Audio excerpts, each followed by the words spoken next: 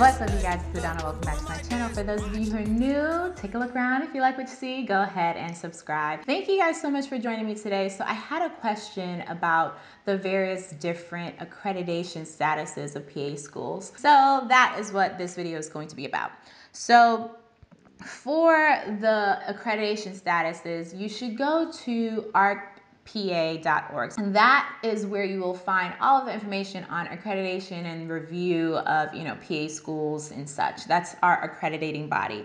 So here, I'm going to go to AdannaThePA.org so that you all can see, and I'm going to share my screen with you so that you can also see exactly what I'm talking about. So it's AdannaThePA. You can go on this and it will have a list of all of the various different PA schools. So now there are different things. Like I said, you can have provisional, you can have continuing accreditation, you can have probationary accreditation, and in that I think there are like 2 different levels of being on probation. And so I'm going to go through what those levels are and then again show you on my screen exactly what they're talking about. So when you have a provisional accreditation, that just means you're really a new school, right? So you are provisional for no more than 5 years. And in that 5 years, you have to get reviewed 3 times. I don't know if there's like a certain time specifically that you're gonna get reviewed every time, like every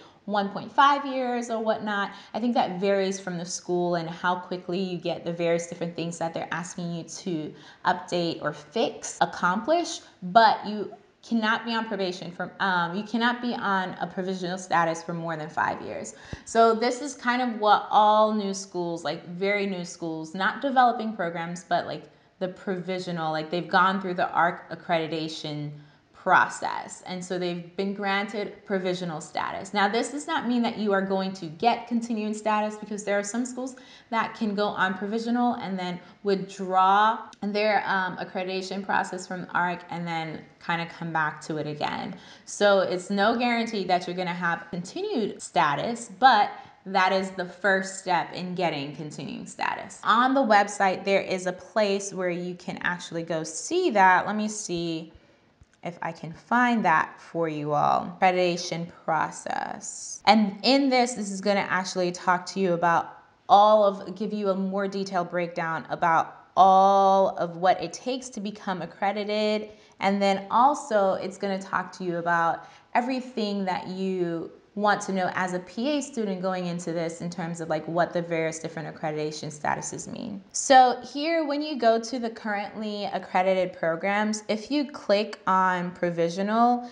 then it will pop up to what I was talking about with what the various different statuses mean. As I said, this is usually granted to an initial applicant school. This is a newly program that's been developed, and you have students coming in and you're getting granted this provisional status for no more than 5 years, and you'll get reviewed every 3 years. And so the thing with provisional status, let's say for whatever reason you do not get your full accreditation, it's hard because you have to graduate from an accredited program. And so that's why it's important to look at all of these various different statuses, because you don't want the school that you're applying to be a school that's losing their accreditation, because you're kind of out of luck at that point in time. So you have to graduate from an accredited program to actually sit your boards and become an official certified PA. So it's important for you to look at the various different statuses. The next status that we're going to talk about is probation, right? And I know in the video I was like, well, I only want schools that are continuing status. I don't want anyone on probation. But I mean, some people might not care about that. But I know when I was applying to PA school, I didn't want anyone on probation, because I knew that if they lost their accreditation, then I would not be able to graduate. I would not be able to sit for my boards. The school will still make provisions for you to graduate, but you wouldn't be able to sit for your boards. So I think you would have to transfer to another program, or they'd try to negotiate something with another school to take some of their students, which who wants that hassle, right? But when you're on probation, it's a temporary status, right? So something happened, you did something wrong, your school didn't meet some particular standard, and so you've gotten probationary status. However, in that probationary status, you can also have like an administrative probation, meaning that once the program was not compliant with the administrative requirements, so a failure to pay fees or submit required reports, so you can get on administrative probation for that.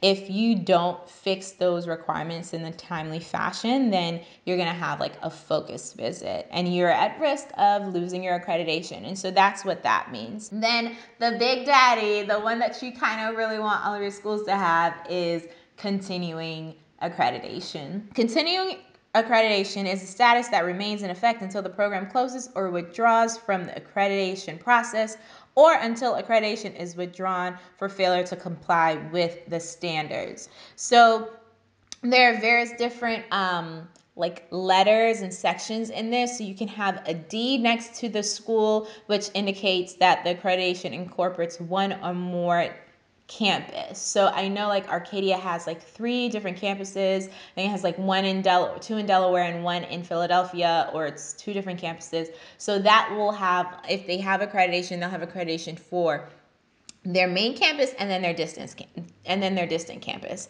And then you have an F in there that indicates that the program may have a focus visit in their next ARC review. And the focus visit is like, you being called into the principal's office. So it's just something for you to be aware of, because if they don't do what they needed to do on their focus visit, then again, accreditation could be withdrawn, or they'll just get put on probation.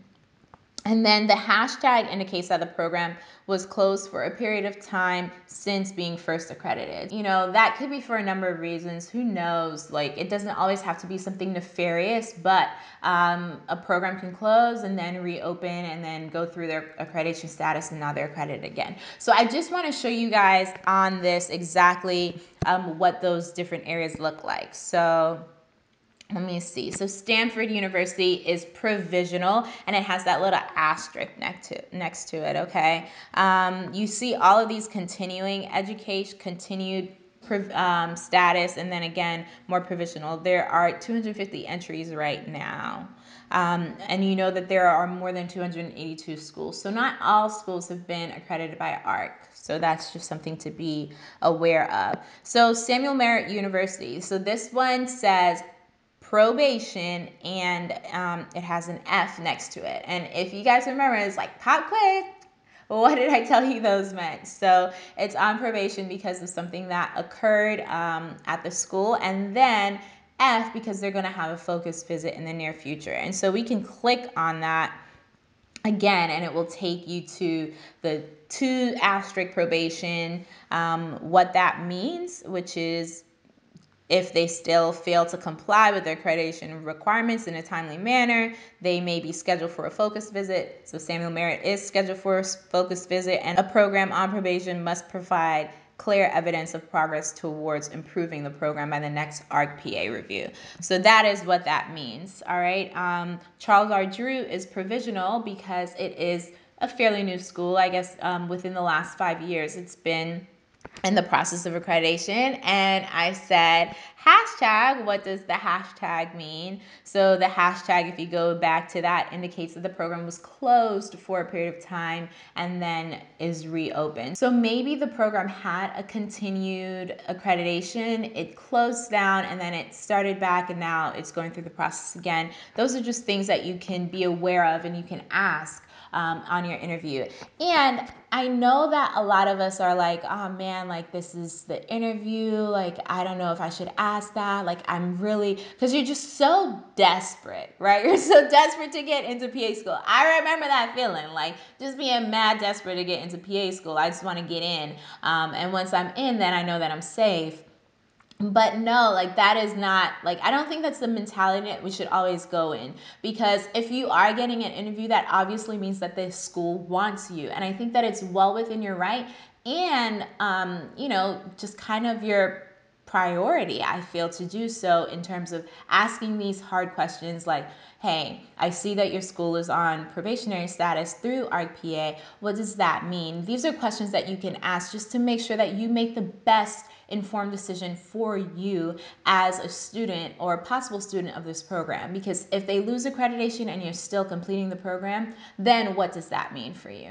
So these are all of the things that you should take into consideration, and definitely look into when you're applying to the various different programs, because it will help you make a better decision on how you should move forward as a pre-PA in the future. So thank you for asking that question. If you have any other questions, please leave them in the comment section below. Also, please follow me on Instagram at AdannaThePA, like this video, and I will talk to you guys next time.